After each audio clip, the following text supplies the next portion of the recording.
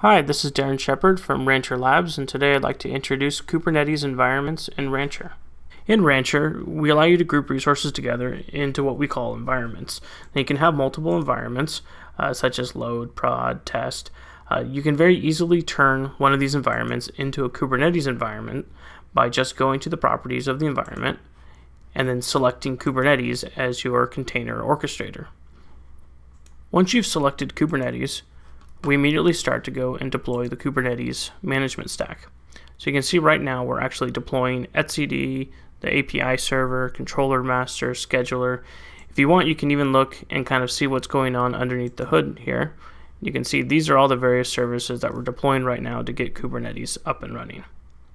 After a couple minutes, the Kubernetes stack will be deployed and you can immediately start using Kubernetes. Through the web UI, we give you easy access to kube control.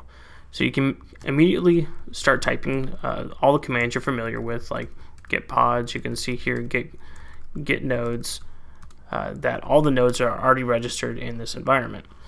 Additionally, if you want, you can generate the config here that you can use to download it so you can run kube control from your desktop. Notice that we add our own authentication on top of it. You can deploy services in Kubernetes using all the ways that you're already familiar with, such as kube control. Additionally, we allow you through our UI to go and add services, replication controllers, or pods just by pasting the text. Additionally, you can deploy applications through the catalog.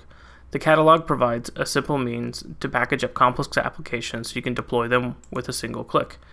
Optionally, you can put in some questions so that people can fill this in. For example, how many front-end replicas do I want?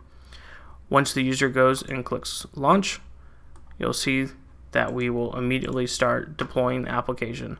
So you can see the front end, these services have come up.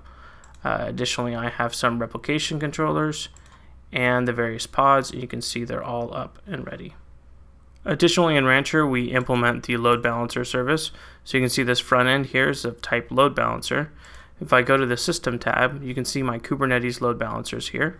And so that load balancer that I set up is available right here, and you can see the guestbook application running. That concludes my introduction to Kubernetes environments in Rancher. Thanks.